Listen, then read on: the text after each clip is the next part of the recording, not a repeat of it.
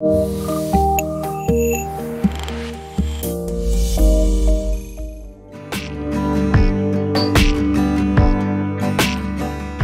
this is when it brought me, I mean, I finally got out of university alive, thankfully, and you will too.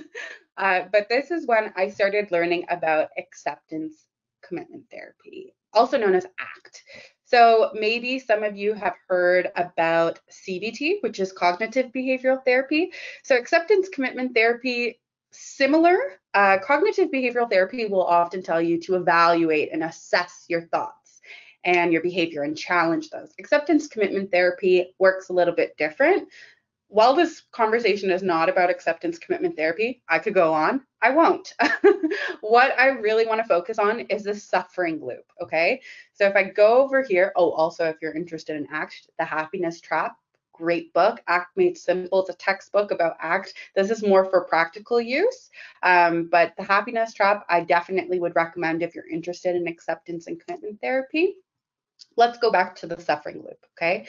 So a lot of my overachieving came from those high expectations of moving mountains. How am I going to move mountains? I mean, I might be strong, but I'm not moving mountains, right? But those high expectations really weighed heavy on me. Okay, so there was a lot of self-invalidation for maybe things that I was going through.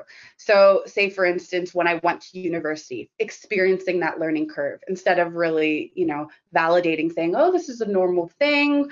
I kept saying, "No, there's something wrong with me. Everybody else is doing fine. Everybody can sustain themselves and look at me."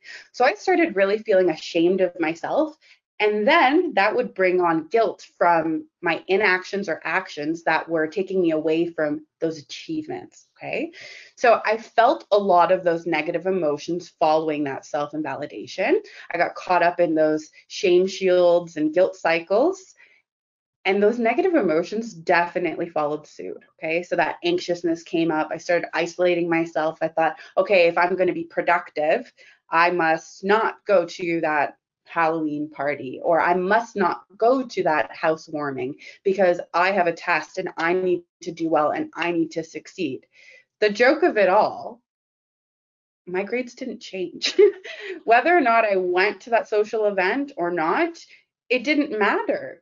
In fact, I probably would have done better had I done more social activities outside of, member associations and coursework, because that's a way to actually, get some energy and recharge different parts of your life coming together, right?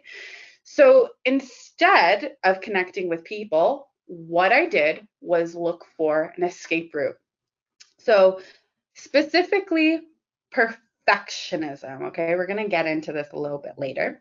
But through those negative emotions, when you're trying to escape those negative emotions, you get into this place of suffering. Okay, I know that's a pretty intense word, but it feels like that. How many times have you asked your friends, like, how are you doing? And it's just like exam season, and you're like looking at each other, and it's like, you know what, let's not ask each other this right now, right? So you're getting into that place of suffering, and that suffering creates higher expectations, and you're focusing on that discrepancy again, right? So if we go and we look a little bit more into that escapism, okay, that perfectionism, and you might be even asking, how is perfectionism escaping from these negative emotions and the self-invalidation and these high expectations? Well, you're lucky I'm here because I'm here to tell you, okay? So perfectionism, if we're looking at it, so I have a definition over here. This says people who strain compulsively towards impossible goals and who measure their worth entirely in terms of productivity and accomplishments. Okay, this is huge. If you look at these traits of perfectionism, this little photo I found on Google, sorry, absolutely nothing is sourced. I'm so sorry. This is me trying not to be a perfectionist. See, look at that. Sorry, nothing is sourced. My source, trust me, okay? Traits of perfectionism. So you have that fear of failure, right? And you're in that procrastination cycle. You're really focusing on those results, but those results, where do you want to end up? Well, these standards are absolutely unrealistic, right? And when you make a mistake or you do fail, you become highly critical of yourself, and you hear that inner critic chatting and chatting and chatting.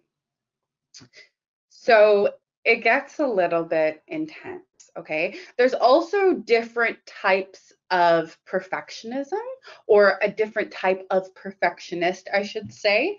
So we have that healthy perfectionist who looks at themselves and wants to challenge. They do set those high goals and standards, but whenever they fail, they look at failure as an opportunity to grow. Okay, this is so important. Okay, because when you're learning from failure, you're actually staying engaged in moving forward, and it's a growth mindset at that point. Okay, versus if you look on the other side, maladaptive perfectionists, okay, they're still setting these extremely high goals, but they are unrealistic. Okay, they're not high goals and standards, they're high and unrealistic goals. Okay, and when they fail, they are becoming obsessed with the goal and increasing their effort and putting more force in.